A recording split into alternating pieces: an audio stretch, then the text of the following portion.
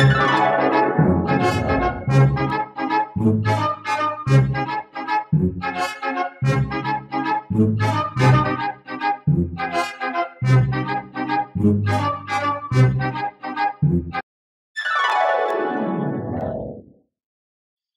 To a channel my सुपरबाइट्स के study bytes में। जैसा कि आप जानते हैं हम लोग आपको रीट की तैयारी करा रहे हैं एग्जाम की। हमने काफ़ी सब्जेक्ट्स के काफ़ी टॉपिक्स करवाए हैं और इन दिनों हम पेपर्स कर रहे हैं और ये पेपर है इंग्लिश लैंग्वेज 2 लेवल 1 का। देखते हैं इसमें कौन कौन से क्वेश्चंस आए हुए हैं। Question number 61, which one of the following words is an adjective. अब एडजेक्टिव वो होता है जो नाउन को में कुछ ऐड करता है, ठीक है ना। तो इसमें जो करेक्ट आंसर है वो है यूजफुल। कोई भी चीज यूजफुल है तो यानी कि उस नाउन की विशेषता बताने वाले शब्द को एडजेक्टिव बोलते हैं। 62, complete the following sentence with the correct option. My grandfather walks very what fast. Fast is the correct answer, क्योंकि वॉक में नाइस नहीं आता, वॉक के साथ क्विक भी नहीं आता। किसी काम करने को क्विक आता है, चलने में कोई क्विक वर्ड नहीं आएगा और फास्टली भी नहीं आएगा। तो करेक्ट आंसर है fast. My grandfather walks very fast. 63, which one of the following has a correct sentence pattern. अब देखिए हमें सेंटेंस पैटर्न देखना है। पहले हमने लेना होगा सब्जेक्ट, फिर वर्ब, फिर ऑब्जेक्ट और एडवर्बियल। तो इसका करेक्ट आंसर है she put all the books on the table. She subject, put verb, all the books object है, on the table adverbial of place है कि उसने सारी किताबों को टेबल पर रखा। Correct answer A. 64, choose the correct pronoun to complete the following. This book is dash and that one is mine. ये बुक डैश है और ये तुम्हारी है, माने ये बुक मेरी है और ये तुम्हारी है। तो this book is yours, ये तुम्हारी है, and that one is mine, ये मेरी है। तो क्वेश्चन नंबर 64 का आंसर है yours, C। 65, choose the correct word order. वापस से वही ऑर्डर है। Why did she leave so early? देखिए जब भी आप क्वेश्चन WH से पूछा जाता है तो ऑक्सिलरी पहले आएगा और सब्जेक्ट बाद में आएगा, फिर leave so early. Why did she leave so early, यानी कि B is the correct answer. Question number 66, pick out the correct sentence. Again हमें सेंटेंस देखना है।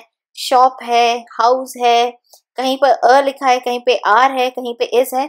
तो जो करेक्ट सेंटेंस पैटर्न है, there is a shop near my house, क्योंकि अ shop के साथ इज आएगा, आर के साथ शॉप्स आता। तो करेक्ट जो कॉम्बिनेशन है वो है डी, 66 का D. 67, select the correct form of verb. She dash the right answer. She के साथ आएगा नोज, इज नोइंग नहीं, नो नहीं, नो नहीं। सब्जेक्ट अगर सिंगुलर है तो उसका जो वर्ब है वो प्लूरल होगा। She knows the right answer, यानी कि उसका जो आंसर है ए। नेक्स्ट देखते हैं 68, fill in the correct form of the verb. When the phone wrong we what were we doing, मतलब हम क्या कर रहे थे। टेलीविजन, हम टेलीविजन जब फोन बजा तब हम टेलीविजन देख रहे थे। तो इसका आंसर है we were watching. When the phone wrong we were watching, जब फोन बजा तब हम टेलीविजन देख रहे थे, पास्ट का बताना है। Question number 69, if Radhika had received an invitation she would have gone to the party, यानी कि हैड के साथ क्या होगा, gone. The above sentence tells us that Radhika did not receive the invitation, had received the invitation, is waiting for the invitation, did not want to go to the correct answer is A, क्योंकि उसको invitation मिला ही नहीं, अगर मिलता तब वो party में जाती। ये इसका हिंदी वर्जन है। Question number 70, fill in the appropriate determiner. Determiner यहाँ पे आर्टिकल्स हैं जो पूछे गए हैं, आर्टिकल्स डिटर्मिनर्स में ही आते हैं। The ring is made of dash gold. अब देखिए जो गोल्ड है वो मेटल है, तो अ गोल्ड तो होता ही नहीं है, क्योंकि कोई गोल्ड 1 2 3 4 गिना थोड़ी जाता है। द भी नहीं होता कि वो particular gold, gold is gold, तो वो तो अनकाउंटेबल नाउन है, तो उसके आगे कोई डिटर्मिनर नहीं लगता है। तो करेक्ट आंसर है सी, 70 का सी। 71, complete the sentence by putting N appropriate determiner. Again यहाँ पर भी हमको डिटर्मिनर लगाना है। और वही आर्टिकल ही भरना है। You should always carry dash umbrella, तो नेचुरली अम्ब्रेला का साउंड है अ, और हमें पता है कि वाउल के आगे एन लगता है और कॉन्सोनेंट के आगे अ लगता है, तो आपका करेक्ट आंसर है 71 का B. Next 72, Manjeet said to Anisha could you please open the window. तो देखिए could you please open the window, question mark जरूर डाला है, लेकिन इस सेंटेंस में वो एक रिक्वेस्ट की तरह है। ये जो नोशन यहाँ आया है मेकिंग अ रिक्वेस्ट, उसमें प्लीज है, क्या आप विंडो खोल देंगे, मतलब पूछा नहीं है, वो एक रिक्वेस्ट करी है, तो इधर आएगा D option, making a request. Next, no other member in the family is as intelligent as Raju is. ये हमको बताना है, तो इसमें सीधा आप आइए थर्ड वाले ऑप्शन पे, Raju is more intelligent then any other member in the family, क्योंकि वो इतना इंटेलिजेंट है जितना कोई नहीं है, तो यानी कि वो फैमिली के सारे मेंबर्स से सबसे ज्यादा इंटेलिजेंट है। Raju is more intelligent then any other member in the family, C is right. Complete the following sentence with the correct form of the adjective. Again वही एडजेक्टिव जो नाउन की विशेषता बताता है। It was dash car he had ever driven, वो ये बताना चाह रहे हैं कि वो इतनी अच्छी कार थी, इतनी कंफर्टेबल कार थी कि उसने अभी तक ऐसी कार नहीं ड्राइव की थी, अभी तक, मतलब बहुत सारी कारों से लेकर, तो इसका आंसर आएगा द मोस्ट कंफर्टेबल, आंसर है B, the most comfortable car. 75, choose the sentence which has the same meaning as the following sentence. Maheen got a higher grade than any other student in the class. Again सबसे compare किया जा रहा है, एक दूसरे से compare नहीं किया जा रहा है, तो अगेन आंसर ये है महीन got the highest grade in the class, higher नहीं हाईएस्ट, क्योंकि सुपरलेटिव आ गया, सब में कंपैरिजन ड्रॉ किया है और महीन उन सबसे ऊपर है। 76, Mohan said to Savita can I borrow your book for a day. अब इसका रिपोर्टेड स्पीच हमें बनाना है, तो आपको पता ही है कि उसमें इंटरचेंज हो जाता है सब्जेक्ट और ऑक्सिलरी, तो ऑक्सिलरी बाद में आएगा, सब्जेक्ट पहले आएगा, तो आपका इसका आंसर है Mohan asked Savita if he could borrow her book for a day, answer number A. ठीक है, आप इसके लिए हमारे वीडियोस देखिए, सब टॉपिक्स पर आपको वीडियोस मिल जाएंगे और हमने प्लेलिस्ट बना रखी है लैंग्वेज की, तो आप उनको जाकर एक बार अच्छे से देख लीजिए। नेक्स्ट क्वेश्चन है 77, she said to her brother do not bye mangoes. अब इसका रिपोर्टेड स्पीच है she asked her brother not to bye mangoes. ठीक है, not to bye mangoes formula आपको उसी में मिलेगा। Question number 78, the student said we want to learn a foreign language. इसका भी रिपोर्टेड स्पीच हमको बनाना है, तो डायरेक्टली हम बी पर आ जाएंगे। The student said that they wanted to learn a foreign language. देखिए कई बार क्या होता है, आप सारे चॉइसेस को मत देखिए इधर, जब भी आप रिपोर्टेड स्पीच बना रहे हैं आप अपनी अलग ही बना के रख लीजिए, क्योंकि अगर आपने सारे को देखा तो आप कंफ्यूज हो जाएंगे। तो पहले आप रफ में अपना बना लीजिए और फिर देख लीजिए, मैच कर लीजिए, इसी तरह से होगा। Question number 79, the word courteous is similar in meaning to।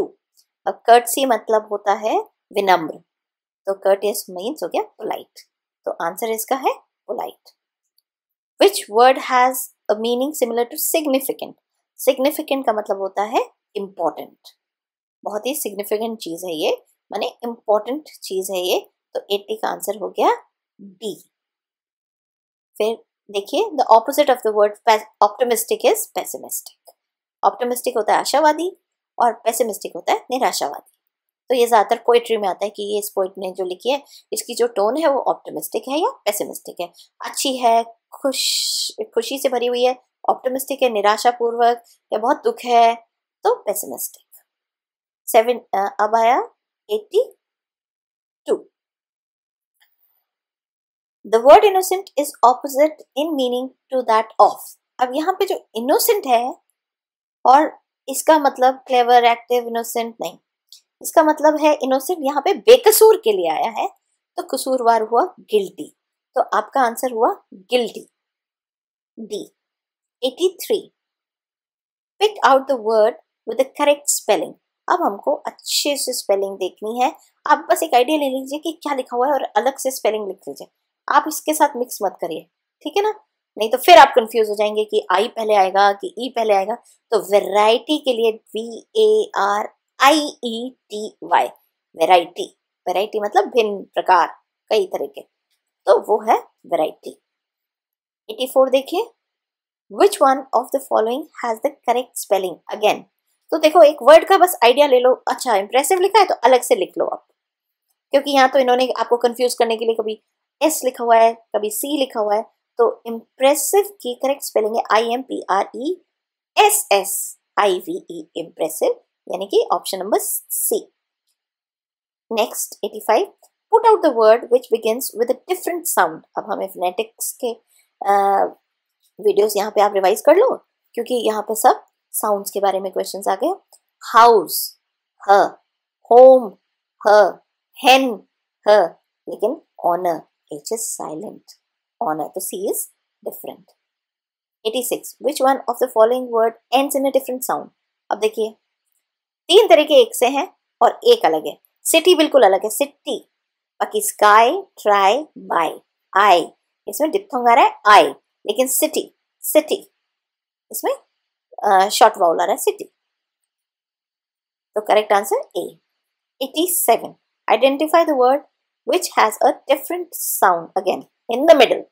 अब देखिए foot O, would O, should ओ, इस तीनों में छोटा उ, फूड बड़ा उ, तो डिफरेंट है food D. 88, in which one of the following words does the letter I have a different sound। finish ई, छोटा ई की मात्रा आ रही है आई से, फिट छोटा ई, फिल्म छोटा ई, लेकिन फाइनल बी ऑप्शन करेक्ट है। इसमें फाइनल डिप्थोंग है आई, लिखा छोटा आई है लेकिन बोलेंगे उसको आई, फाइनल, ठीक है। Next 89, pick out the word in which the letters CH have a different sound. अब CH को हम क भी बोलते हैं और च भी बोलते हैं। तो देखिए चेक च, चेस च, चेयरमैन च, केमिकल, केमिकल नहीं बोलते, हम बोलते हैं केमिकल। तो दोनों वॉइसलेस हैं कॉन्सोनेंट्स, और यहाँ केमिकल क है कैट वाला, और बाकी जगह च का साउंड आ रहा है in the beginning. Question number 90, which letter of the word come is not spoken. India में कोम भी बोलते हैं, बा भी बोलते हैं, लेकिन इन इंग्लिश प्रोनाउंसिएशन इसमें ब का साउंड नहीं आता है। कोम म पे साइलेंट, म के बाद B is silent, so the correct answer is D. Okay, now we have finished level 1 का इंग्लिश सेकेंड पेपर ऑल्सो, और हम लोग फिर लेवल 2 के क्वेश्चंस करेंगे आगे के आने वाले वीडियोस में। और आप बताइए कि ये कैसा रहा। वैसे बहुत ही इजी पेपर है, बहुत ही इजी है ये तो, इसलिए आप इसमें पूरे मार्क्स ला सकते हैं अगर आप थोड़ा सा भी इसको ध्यान से सॉल्व करें। तो बने रहिए इस चैनल के साथ, सब्सक्राइब करिए, वीडियो को लाइक करिए और अपना फीडबैक भी दीजिए। Thank you.